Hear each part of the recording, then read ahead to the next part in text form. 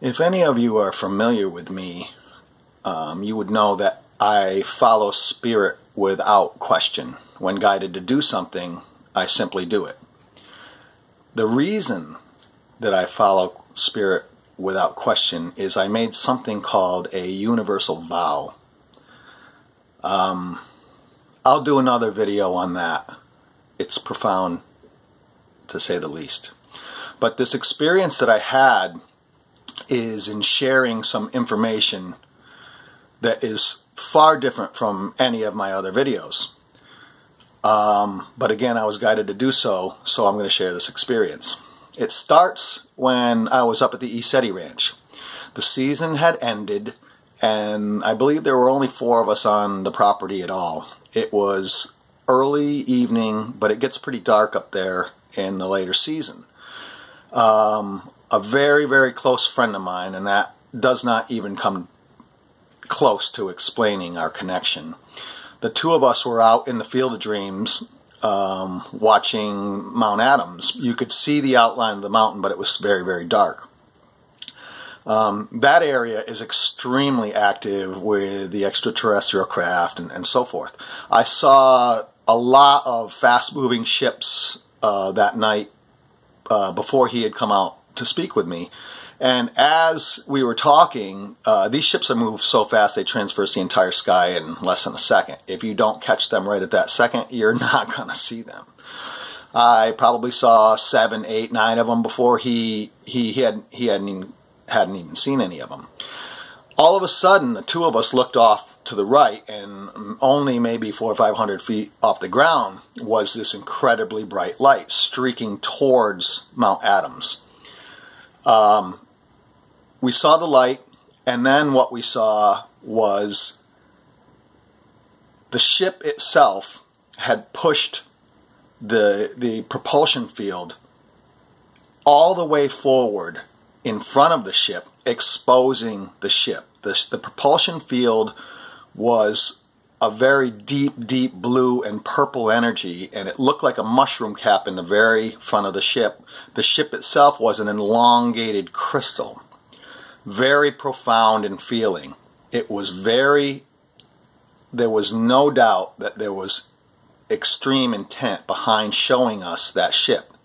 At that point, the ship immersed back into the propulsion field, vanished, but you could see the energy. It went right into the mountain, and we were both like, whoa. Now, I have seen hundreds of ships throughout my life. Never seen anything like that before. I'm actually getting lit up just by the energy of just remembering that experience. Fast forward a couple of months, I'm down here in Houston speaking to my friend, and we were talking on a very profound level. He asked me to do a channel and get some information for him, which I did. This channel ended up being the deepest channel I have done to date. This is what I saw. They brought me to the inside of a ship. The ship had a very beautifully dark but super highly polished floor. It was somewhat of a rectangular room with rounded edges, and there was a rectangular window that was curved. And through this window, it was very elongated. You could see it was like looking out into space. And in this window, standing in front of this window, was this incredibly tall, male, humanoid being, wearing a very dark gray, not skin tight, but very tight-fitting uniform, for lack of a better term. Around the collar, where the collar would actually, if it was made here on Earth, would have been sewn onto the uniform, was this gold band that was what seemed alive, and it was spiritual technology of a sort. I didn't understand it. What this being was doing was, in the window itself was this round series of energy, and the only way I can describe it is it looked like a kaleidoscope with many of these aspects. And this being was taking each of these fractions or pieces of within the kaleidoscope and moving them around. Now, the being, let me stop there before I get too far. The being was incredibly beautiful. Short, dark, brownish hair. But one thing I want to say here is when you see or experience these high-level beings, they have this incredible androgynous aspect to them, where the males are so beautiful, as are the females. It's a different perception. It's a different expression of self, I guess. Now, this was not a fourth, fifth, or sixth dimensional channel. This was incredibly high. This was 12th, 13th, or above dimensional aspects of this being, and I'm getting very emotional conveying this information. This being was doing something by moving each aspect of this kaleidoscope. What the little fractions within the kaleidoscope were a display of all the timelines that are associated with the Earth. Now, I had to write down some notes because some of this stuff is pretty heavy duty. This is an incredibly high technology. It's this being created something, a technology that is some of the most advanced and technology that exists within this universe and anything that is associated with this universe. It's called harmonic culmination. And what it is the braiding of timelines using extremely precise aspects of multidimensionality simultaneously. It creates something called vibrational reciprocation, or to oversimplify, multidimensional ripple effect. Okay? It's important to understand that as we incarnate, you may have certain aspects of different races. You may consider yourself Pleiadian, Syrian, Andromedan, so forth, right? But what is very, very important is that is a very, very narrow perception of the truth. The truth is that we do not incarnate in any singular timeline, but rather a series of timelines interacting and converging at specific moments of intensity. We are not any single thing, but we are expressions of a much greater omnipresence. We don't have a reference to fully comprehend. It's not in our perception. Our perception is far too narrow to understand what the ramifications and the depth of what this individual is doing. Having said that,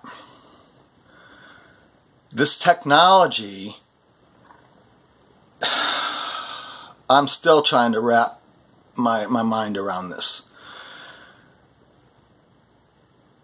The ability to take extremely precise aspects from different dimensions and pull them down into a very, and I want to say this, braided timelines to create different effects and different possibilities for these timelines.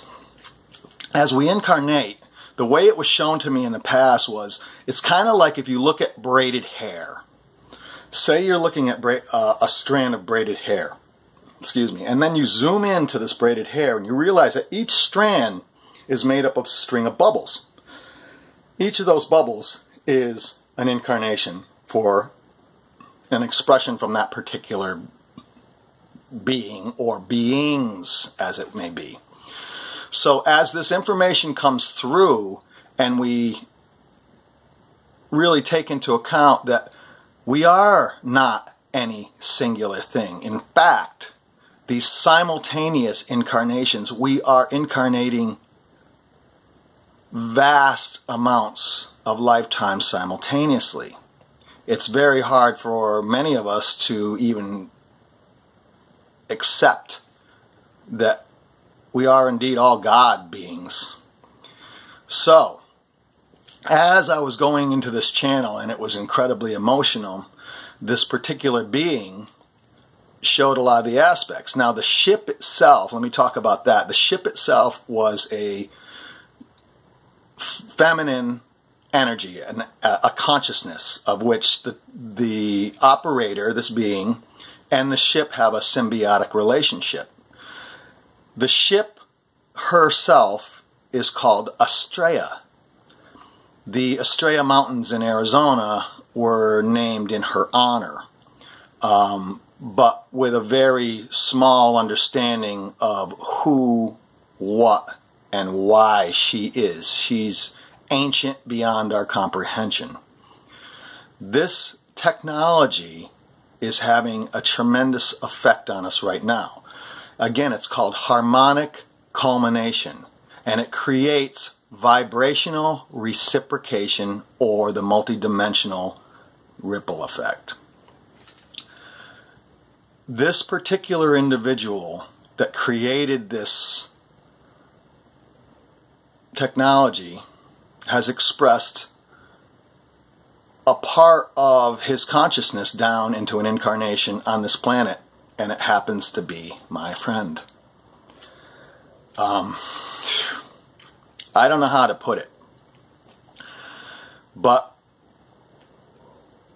my perception of this is probably as limited as everyone else's, but I know that I feel this profound emotion when I even think about this stuff. It's something that I don't believe is directed towards our conscious, our waking consciousness, but yet our subconsciousness that will seep down through our everyday lives, and that knowledge in the back of our mind is being pushed to the foreground. I think it's really, really important for everyone to fully understand that they are vast in nature. They are no singular thing. All of us are everything. We have been, will be, and are all things. We are consciousness itself. We are the omnipresent creator.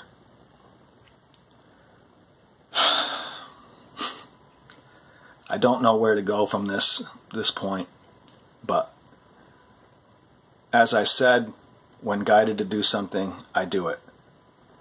This is something that is so important, and it's affecting in a profound way the ascension of this planet.